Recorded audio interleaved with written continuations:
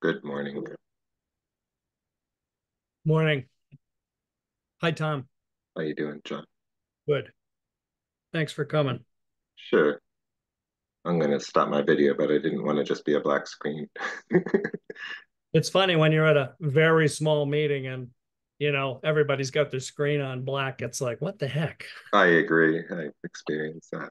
Well, I guess I'll leave it on for now too. I was worried I'd be too whitewashed with the light in my room. Oh, here comes John Airstuck. He's a member of the ZBA and he's out on the West Coast. Oh, okay. Is it comfortable for you if I leave the video on? Fine. Oh, thanks. Okay.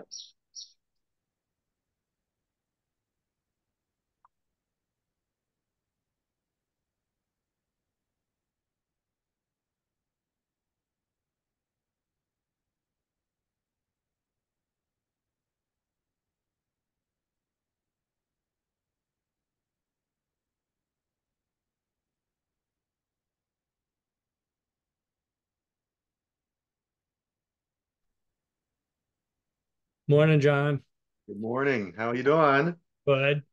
What's Good. that behind you? A mirror or a Oh, that is kind of weird, isn't it? oh, there you go. I'm in a Just bed and breakfast. Yeah, if I just kind of sit in the right place, I'll block that mirror over the bureau. keep I have your no head control over my right environment. there. It's Do just not kind of move your its head. operation here today. Oh, I just talked to Jeff a minute ago. He's about to sign on, so that's good. okay. Okay.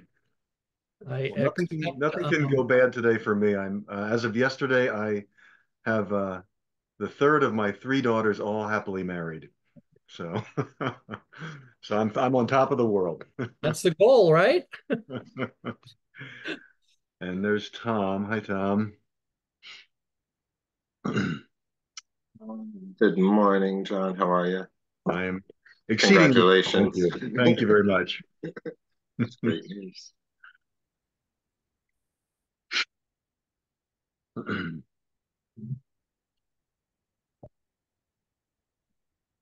How are things back on the home front? I've been out of touch with Shutesbury and the general area recently. Hot It's and humid. and hot and humid. And we had 4.5 inches of rain the other day. I've been following it a little bit on the weather reports. It's like it sounds a little bit wretched. Too much of a good thing, right? Well, it's hot, and then you can't have the windows open because the rain is just every time I open the windows, I'd look at the map. Okay, it doesn't look like it's going to rain. Oh my God, it's raining. Yeah, I hear it's hot as hell, Yeah, but it's that dry heat is just a whole different kind of a phenomenon. So you can deal with it a lot more easily, right. than when you have that high humidity. Boy, makes all the difference. For the wedding yesterday, it happened at 4 o'clock, which was, the highest temperature of the day, and it was 100. Oh my word. Yeah, yeah. So yeah, but as the evening settled in, and Mount Hood's in the background, it's like, man, it was ideal, just You perfect. Portland? Perfect. We're a little bit east of Portland. We're in Yep. a place called Hood River. Okay. So Is Mount along the Hood is right there. Columbia Gorge. Yeah, Yep. yeah. I was once out in Walla Walla, Washington. Oh That yeah, might have a similar climate. yeah, It was so hot, but it was tolerable. It was interesting. exactly. Yeah. Yeah, it makes a big difference. Uh-huh. Uh, and there comes Mr. Lacey.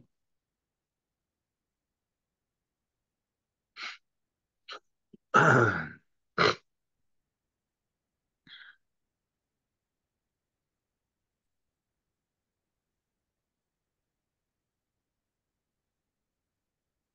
we expecting someone from Jim Hawkins' office as well, or yeah, okay. Jim's on vacation, but he was going to send his uh, alternate building inspector. I think Okay, it's Jeff Goodgen. I okay. have met him. Mhm. Yeah. He's not a Shutesbury resident though, is he? No, Yeah. I no, There, speaking of the devil. There's Jeff. Not sure if the homeowners will come or not. I thought they might. Morning, Jeff. Hey there, everybody. Tom, John, Hey, Yep. Good morning, Jeff. John with an H, John hold the H. hold the H. Never had one, never will. It'd be really nice if we could kind of differentiate that when we say them, so we know which one we're talking about, but it doesn't work that way. John versus John. John. Well, you can call me Johan if you want, I suppose. Yeah. John Mon. I've called you lots of things over the years. Believe me, I know. And I deserved every one of them. John Boy. Yep. Hmm. I guess I can start the meeting. In fact, we've got a few other pieces of unanticipated business. Why don't I open the meeting? Meeting is open at 11:05. That depends. Jeff Lacey is going to take the minutes for us. Got it. Thanks, Jeff. Here's the building inspector coming in now.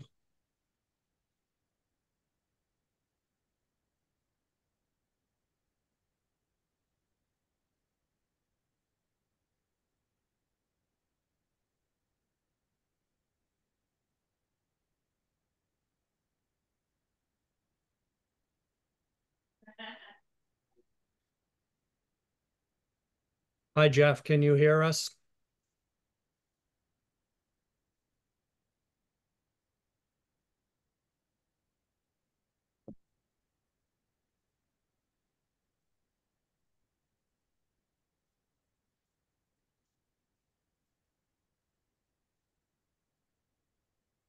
So I'll say something about the situation that we're in, which is we're here initially to talk about 17 Leverett Road, where an addition has been added on to a pre-existing non-conforming single-family home. The addition is pretty good sized, and I saw it going up, watched as they poured the foundation, but I was not a member of the ZBA and didn't feel like it was my problem. So I never said anything about it. But now here I am on the ZBA, and a question was asked of me what that was. So I did a little research and found that a building permit was issued for the addition from Franklin County Regional Inspection Services, apparently issued in error because this never came to the Zoning Board of Appeals for a site plan review, which it would have, should have. So that's sort of a highlight of where we're at. I guess what I want to get done at this meeting is try to define a process that we can enter to go forward and decide how to get a site plan review for this thing. And then a bigger question, and maybe for another meeting with Jim Hawkins present, is to determine an ongoing process between the ZBA and FERCog so that we don't, let's say, we prevent this from happening again. How about that?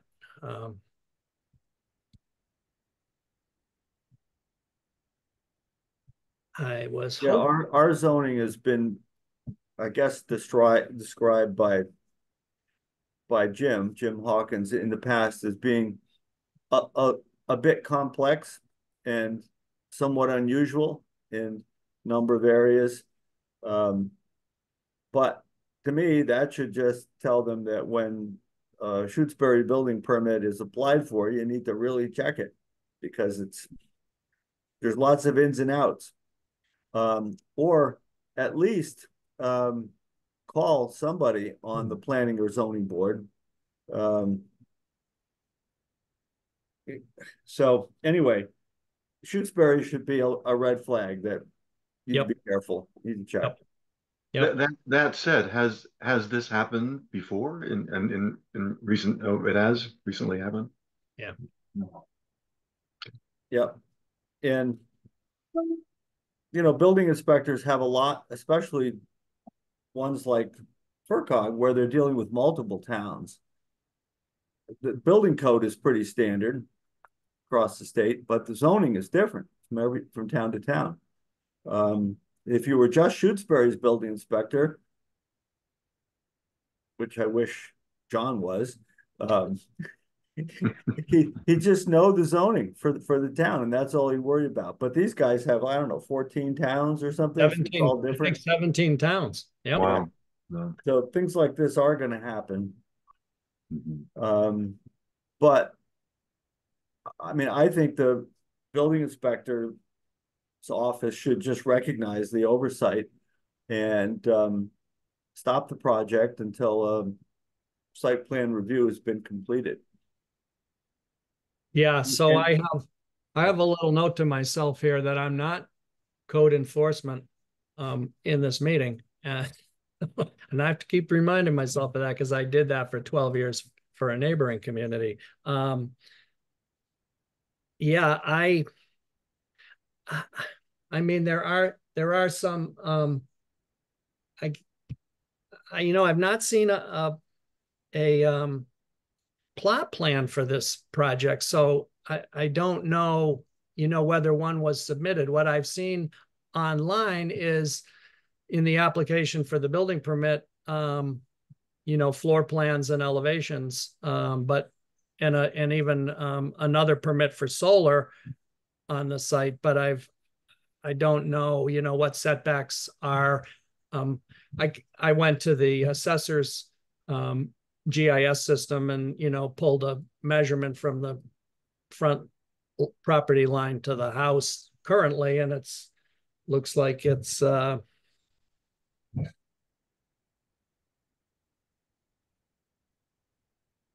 14 feet. 14 is that feet from setback. No. is that from the road? No, that's from the property line. I Which believe is, built in the same location as an existing garage, Oh, hi, Jeff. standing of the project. Yeah. So it's not a new setback dimension, it's where the building already was. well, now it starts getting a little complicated because the town center has a 20-foot front setback. And yet our zoning says for accessory apartments, the apartment needs to all right, it says the principal one-family dwelling, including the accessory apartment, must satisfy all side and rear setback requirements. It conspicuously leaves out the front. And I think we did that just knowing how many houses were so close to the road and, not making them go through some kind of dimensional variance process every time. So Right. we just left out the front. So it's the side and the rear that are really applicable here, I believe. So that sounds like it might be a non-issue for us. The only other thing that I spotted in my quick research on this from the assessor's map and from our dimensional table is the frontage required. That doesn't seem to vary in the town center district. It's 250 feet. Am I right about that? Frontage is also left out. It says the lot must have an area of 45,000 square feet. So that's a little over an acre. But it says nothing about frontage. Okay. So the fact that there's already something there on a non-conforming lot, that's a free spin, I guess. And we do have an acre worth of land here. I don't have that card up in front of me. I think they pretty close do. to. Yeah, it goes way back. Right. So they probably do. And again, the reason we wrote this in 2008 was because so many of the houses were built without 250 feet of frontage. Sure. The former frontage used to be 150, and then it was maybe something less or nothing. And we didn't want to make, so many houses are like that. We didn't want to put them through the ringer for frontage. We just felt the side and the rear were important setbacks, but that was it. Makes sense. I didn't check any of that, but I'm not sure. Jeff Goodgen, do you know, was a site plan part of the application process here? Is there one in the electronic file? There's not one. No, it should have had one. Yeah, that was an oversight as well, I guess. Yeah, because it was being built on the same footprint as it was, so no site plan was submitted for it. Okay. Okay, but that doesn't obviate the need for a site plan review. Going forward, that's our conversation about going forward. Yeah. Yeah. There's one more thing, as we're talking about actual dimensions and so forth. What are we talking about in terms of height? Are there any issues there with the? I don't think zoning doesn't address height, and it would be a building code thing. It doesn't look like it's more than 32 feet high. Can you verify that, Jeff Goodgen? Yeah,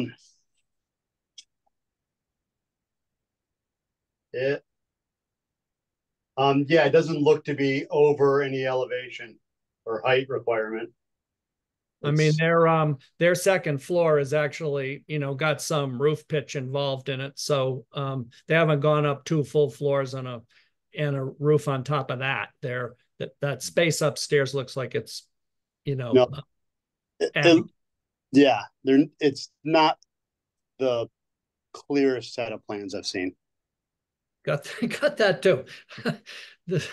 I was a little perplexed that it seems like the homeowner is in the business. Am I right about that? It looks to be. I'm not actually the one that did the plan review on this. Okay. I ended up issuing, my name's on the permit. I issued it because it was in our system as ready to issue. I gotcha. I did not do the plan review. I agree there should have been more questions on this. I don't know if Jim has gone out and put a stop work order on this. I think he may have. But we can get them to stop the project while we do the site plan. Well, you guys do the site plan review. Okay. I mean, I hate to do that to someone because I've been the recipient of that process, but I think that's probably the cleanest way forward here.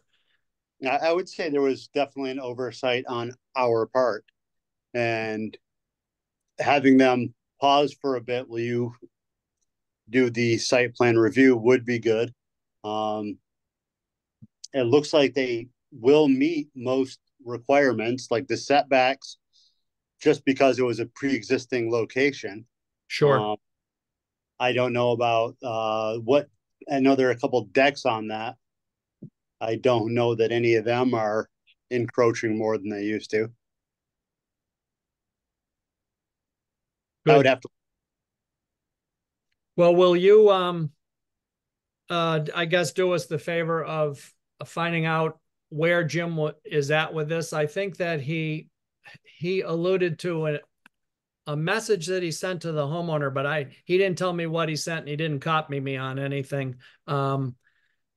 So I don't know, where he's left them in terms of stopping work or how to go forward. He wanted to know if it was okay if he gave her my cell phone number so she could call me about the process. But he gave me the direction that we can rescind the permit for now, so you guys can perform what should have clearly been done already, and we go from there. Okay, thanks, Jeff. I will contact them and explain that to them, what we're doing and why we're doing it. Okay, great. Any other questions from members of the board? Well, just a note, I've been following the housing bond bill in the legislature. Because there's something in there we actually wrote for Shutesbury regarding accessory members of ZBAs and planning boards, actually just planning boards. But while reading through it, 177 pages, I found that they haven't they've inserted a definition of accessory apartments and also a new sort of exemption for accessory apartments. This, I believe, is solidly in the housing bond bill and will pass quite shortly, by the end of the month. So I sent it to John and John for your information over email this morning. But if this passes, this controls to the extent that it conflicts with our local Shutesbury zoning bylaw. I mean, one conflict here is that we have an 800-foot limit. The limit in here is half. It's either half the gross area of the principal dwelling or 900 square feet, whichever is smaller. So that could effectively increase our 800 feet to 900 feet. And then it also says you can't require occupancy by an owner of one of the units. So that's in our bylaw. So we can't do that anymore. So as we do this, we have to bear in mind this legislation and make sure we don't run afoul of it, because I'm positive it's going to pass. Is all legislation retroactive now, as we saw with the Supreme Court recently? If we're right in the middle of, yeah, I mean, with the Supreme Court, they were right in the middle of sentencing, and too bad they didn't sentence earlier. But anyway, yeah, if you're in the middle of a process and a law changes, you have to adjust with it. Okay. At the moment, I believe. I don't think there's any grace period. So yeah, I mean, maybe the home ownership piece affects us. We don't know about that. I mean, I think the homeowners live there now, and we don't know what their future plans are. But the piece that might have some effect is about the size of the unit. I think it looked like it already was less than 800 feet. Do you know that, Jeff Goodgen? I did quick math on that just before the meeting, and I came up, including the mudroom area, of 840 square feet to the outside. In this year, the bylaws say 800 square feet of floor area. So I would argue that it's right on the edge, if not within. Yeah. Okay. Once you get rid of exterior walls and partitions and such. Yeah. Yeah. They, let's see. Floor area. They talk about heated, I believe. In the new bylaw, in the new state housing bill. Yeah. Yeah. So I didn't include decks or anything. That was just making the square I didn't include second floor, so they may be over it. Oh, okay. Yeah. Or, yeah. But that's why we have site plan reviews. So we can look at all these standards stuff then, right? And assess the project against the standards. And, there are a few other things in there that are a little bit soft and fuzzy, like it's architecturally compatible with the principal structure and this and that. And you can require an extra parking place. Does that currently have three spaces? That lot? I don't know what it has. Yeah, it's hard to tell because it's it's still under construction, so it's not landscaped in the front or anything, and construction vehicles come and go and park wherever they have direct access to the front door. So yeah. There's no longer count. But anyway, this is what we do during our site plan review, so we don't have to sweat every little detail now. And yeah, that's right. So anyway, this will be coming forward. That sounds great. Jeff Goodgen, thank you. If there aren't any other questions, I think we can let you off the hook here and we'll go on to some unanticipated business. So the FERCog folks will rescind or suspend this permit and then instruct the applicant to come to us for site plan review. That's right. Yes, Okay, yes, thank you very much. I will do that. All right, thank you. Thanks. Okay, thanks.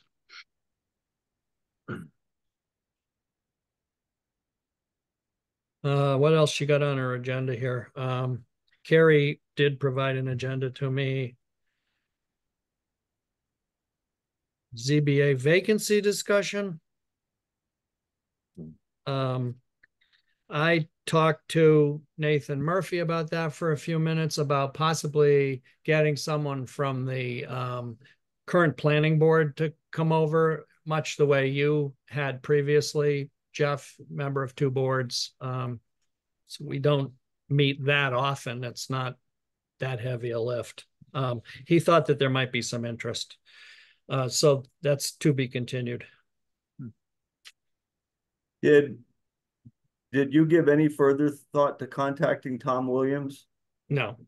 How would you feel about that? I mean, he's 100% retired, and I don't know why he would. He's already come out of retirement and served on the ZBA once, when Chuck was still chair. I think if I myself was retired and moved away from Shutesbury, how would I receive that? No, I wouldn't. There's no way. That describes me, and I'm sitting here on your screen right now. Right, we appreciate that. That's because you feel so bad for. Where does moved away mean for Williams? I mean, he lives down on the Cape. Ah, okay. He comes back. I see him at the AC every now and then. I see him downtown sometimes. I think he has continuing affinity for Shutesbury, and nobody was.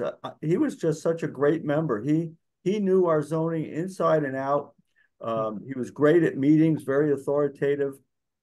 When I first so even keeled, I mean, yeah.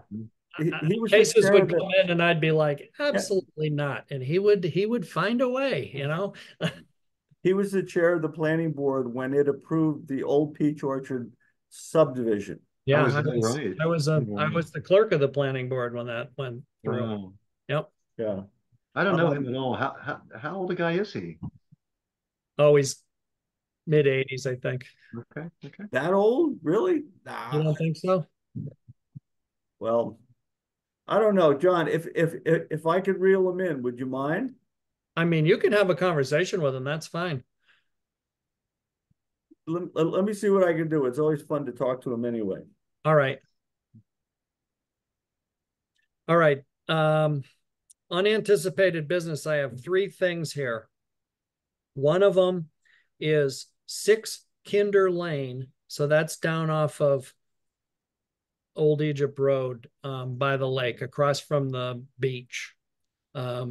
It's a home that was previously Howard Kinder's house. It is now owned by a woman named Edith Hunsberger. She sent an email to the planning board, which the planning board forwarded on to Carrie, which Carrie forwarded on to me. She wanted to know about possibility for making the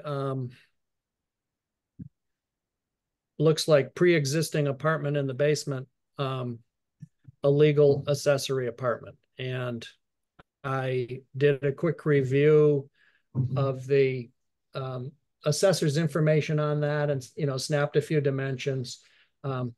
She has a undersized lot. Let's see, it's 15,000 square feet from my memory. So it would need to be, 40,000 square feet. She doesn't have that. And she also doesn't have any of the setbacks side or rear. So I sent her an email and I said, I don't think this is likely something that the ZBA would approve. And I haven't heard back from her. That email should somewhere go into our records of what we've done. You know, even if it was just I don't know, wasn't an official action of the ZBA. It was Just education and opinion. guidance, Yep. Yep. kind of thing. But we should probably hang on to that just for the record, in case, say, she goes ahead and does it anyway or does it illegally. Then, I mean, it's already done as far as I know. It looked like it. oh, you think it's already in there? Oh yeah. I think Howard did it. Ah, Does there But does there need to be official action taken today? Is that no, an option? no. I am not the code enforcement officer. That is what my little note says. Yeah. So, you know, I don't know. She asked a specific question and I answered that question. Didn't get any deeper than that. Yes, I agree that yeah, should be stored somewhere. And yeah.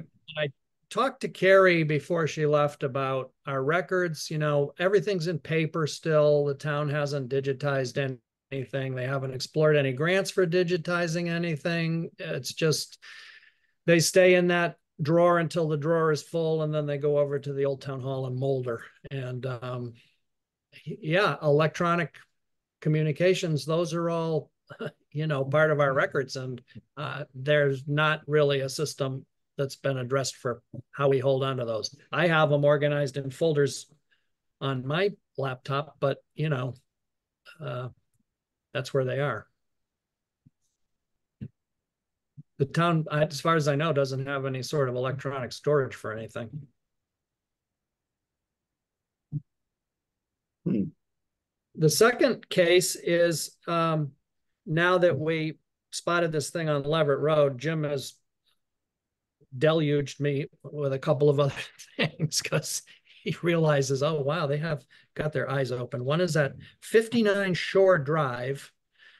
There's an existing cottage on this property, which they're proposing to tear down, and they have applied for a building permit. I'm not sure if Jim has denied this permit or not, but the plans are available on the FERCog website. I looked at them. Kuhn Riddle designed a great big house to go on this little, you know, sort of postage stamp piece of property. I'm not sure about the setbacks. It's 25 feet from the lake, which I see is you know, one of the items that we're looking at, but they have 100 feet of frontage. But from what you said, Jeff, it doesn't matter what the frontage is. We don't look at that. Well, wait a minute. No, this is a different different property. Well, it's a different case too, because it's not accessory apartments. It's just tear down a cottage and replace it with a year-round residence. Right. So frontage, lot size, setbacks all matter. They can't do it then. The answer is no. Well, they might be able to do it, but it could require a special permit from us, not just a building permit. Right. So maybe that's what he's not good about, you know, hitting reply all or sharing with anyone else when he communicates. So I don't know what's transpired between him and the owners of this place. I guess that's part of the conversation about how can we work together. Well, in our zoning bylaw, yeah, we have pictures. There's all these scenarios that we have to go through. Okay. You know, is it going to be higher? Is it going to be closer to the side? Does it, you know, all this stuff. And it's way higher. It's a two-story house. Right, but is it going to be higher than it was? Oh yeah. No, what it is now is like literally a flat-roofed cottage. Yeah, it looks like an ice cream stand, you know. Right. So what Hawkins' office has to do is go through these scenarios. Well, he could flip it to us if he doesn't know, but he should go through these scenarios, and the result is either by right or by special permit.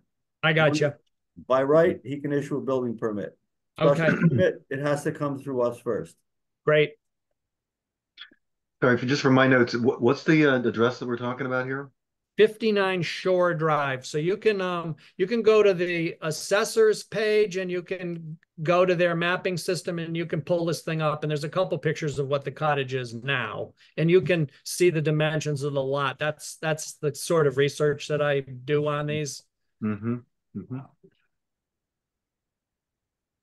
By right, Um, special permit.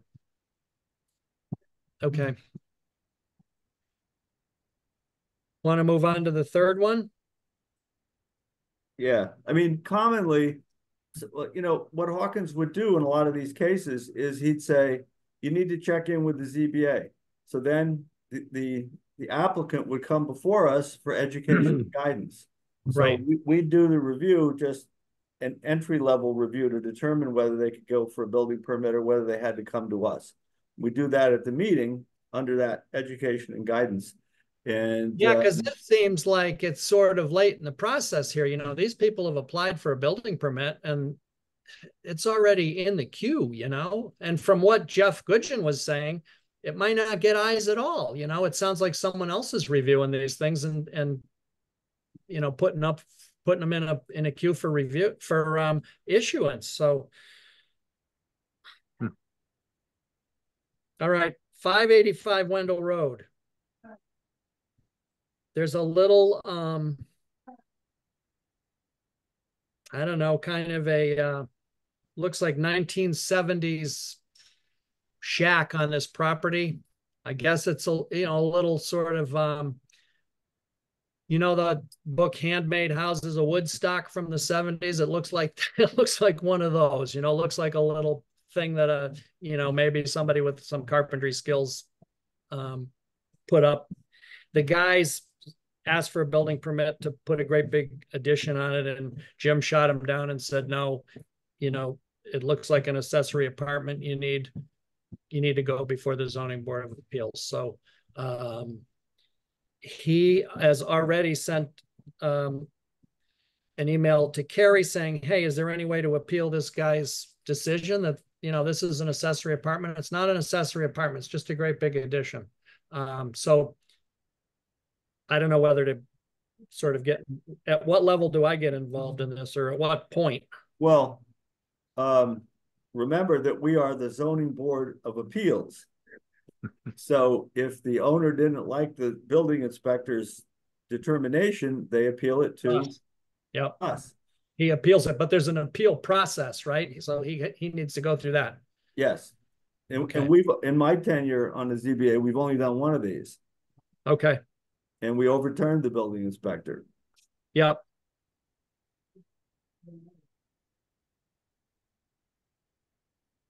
So, yeah, I mean, the applicant could do something like that if they want to go through that whole process with the hearing and everything else. Or they could just apply to us directly. Right. Okay. I'll communicate with the owner by email then. Hmm.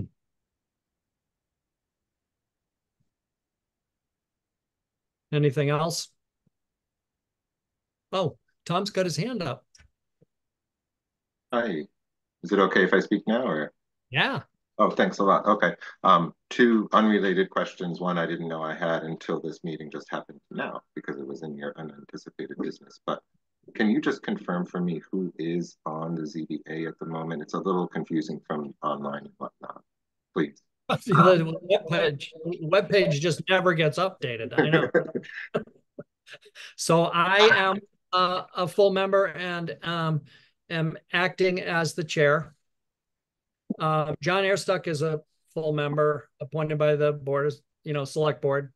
And Jeff is an alternate member and, you know, coming in if we need him, which obviously we don't, it takes 3 people we need a unanimous decision on anything that we vote on, and it takes 3 people to do that. So. Okay, thanks. And so you're looking for another full member and yeah. and is there also room for another alternate member? I mean, Or there's also room for another alternate I member. thought Yeah. there might be 2 alternates Yeah. and 3 regulars. Is that the Right. So that full way, makeup if somebody can't potentially? come, or if somebody has a, conflict of interest or whatever, you have a sort of a pool you can draw from. Yeah, exactly, exactly. Yeah, I'm an associate member in the planning board, so I understand what those Okay. Yep. alternates are. Yep. Thank you. That's just been a little bit confusing, and y'all don't meet very much, so this was an Good. opportunity to ask directly. The other thing is, I don't know if it's relevant or if you're aware that 59 Shore Drive has been actively in front of the Conservation Commission for about I don't know, 6 months or a year, and I believe it's already demolished.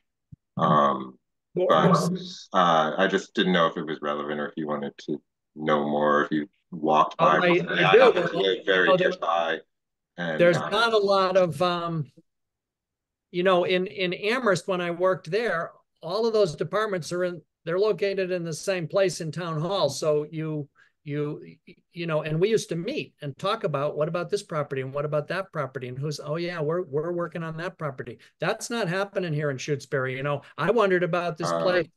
It's 17 Leverett Road. Did the Board of Health review the septic on that? I We're see. adding a couple of bedrooms. Yeah. We're not supposed to issue a site plan review on an accessory apartment until after the Board of Health has reviewed and determined that there's enough land area there for a well and a septic system. Sure, right. Sure. And Yeah. actually, the septic, when you add bedrooms, you need to have an engineer say that the septic system you have is adequate. And I don't know whether that's so. Well, I just I don't know. I guess because I follow a lot of different boards.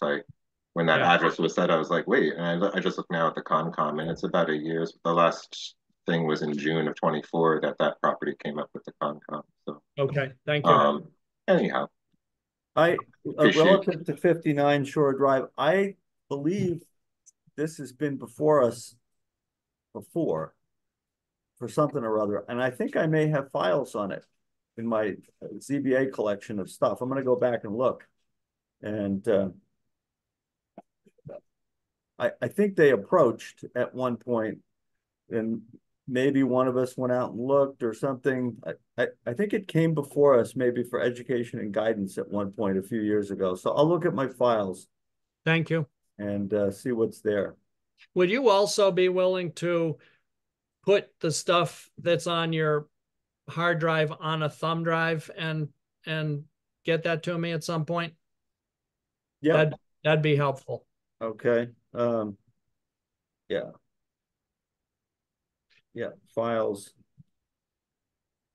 to JCT. Okay, you got it. When you do a a special permit or those forms that we use there, it looks like it's the same form every time. Do you have an electronic copy of that? How are you filling that out? When I write the permit? Oh, I have a template. You do? Okay. Yep. That'd be helpful to have as well, so I don't have to recreate that. I asked Carrie about it, and she didn't think there was one. Yeah. And John, one thing that I'm willing to do for you guys, because I've been doing it for years, is I can write your permits if you'd like. Yeah. Even if I haven't been part of the decision-making process, I don't think there's anything that's stopping me from actually writing the permit. Okay. It just, the chair shouldn't have to write the permits too. I mean, you have enough to do. This is a lot like a full-time job for me, but I don't get paid now. Yeah. Okay. That's great. I guess the last piece of unanticipated business that I can share with you is I sat in on an interview for a fellow who applied for Carrie's position last week with Nathan Murphy from the planning board and Beth Wilson from the Concom, and nice enough guy. He's a reporter and a writer. He's a published author. No real experience on any of these kind of boards. So, there'll be quite a ramp up period for him to come up to speed, but I think they're going to offer him the job. I mean, we didn't, any of us have any reason not to offer it to him. And since we don't have any other applicants, you know, sure, go ahead. You know, this is getting to be, you know, Linda Avis Scott, of course, was the gold standard in all this. And then we've sort of, it's been hard to retain these folks. And I recently was consulting to Charlemont. Yes. And over there, they have what the person called secretary to the boards. And she does, I think, everything that Carrie did, plus the select board. Wow. But it's a full-time job. It's more of a job. It's like something that someone could actually stick with and make a decent amount of money. Right. And I think what we've done with the land use clerk is just make it not enough of a job to hold on to anybody for very long. Right. So I don't know if town hall would ever listen to any of that, but I think if they made it one good job for somebody, they'd hang out for longer. Well, I can tell you that sort of the history of Linda is this. She was doing that job for the Conservation Commission, and I was a member of the ZBA and clerking for the ZBA. And it got to be too much for me because I was, you know, I took this job in Amherst. So now I wasn't self-employed. I couldn't sort of make time, you know, in anywhere in the day to do this stuff. And I said to Chuck, you know, why don't we get Linda? She already knows how to do a lot of this stuff. And so that was the sort of trigger. And then, oh yeah, you know, we should get Linda. And then the planning board, you know, got her too. I mean, it's very difficult to be a member on one of these volunteer boards and also have, you know, a position as an administrator. You can't really listen to the case and make an informed decision when you're trying to keep the minutes straight, you know? Mm-hmm. Yeah. So I don't know, John, you know, you might want to keep that idea in mind, you know, a clerk to the boards. Right. And include that select board because they have one of their own now. It's that's right. Which was Linda's last job before she moved away. Yeah. But somehow in Charlemont they make it all work with one person. That's pretty cool. That's pretty cool. I mean, they maybe have less, you know, before them.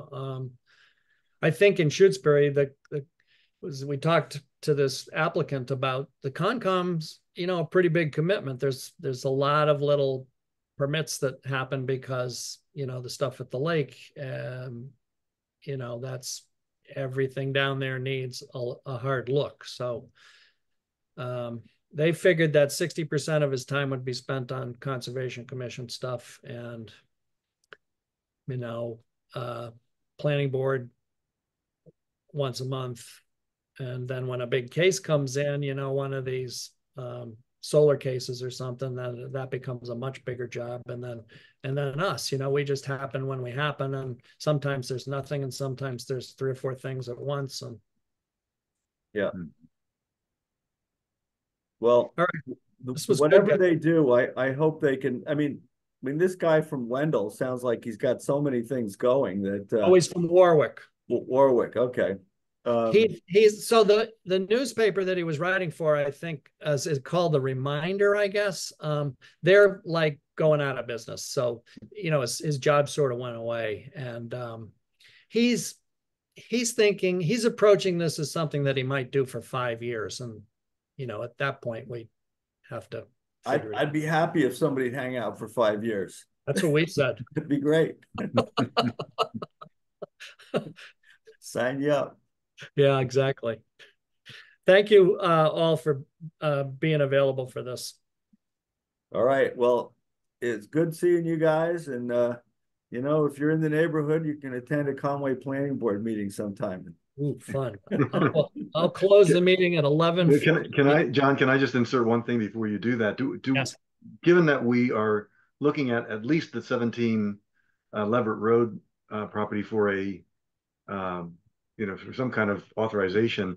Do we need to set a meeting date and another time for getting together on that, or Not yet. I mean, I think they need to submit an application. do we wait for that to happen? Okay. Okay. Yep. Yep. So we'll close the meeting at 11:49. Thank you. Okay, great Okay. to see you all again. Thank you. You too, guys. Take care. Back in town soon. All right, see you. Bye-bye.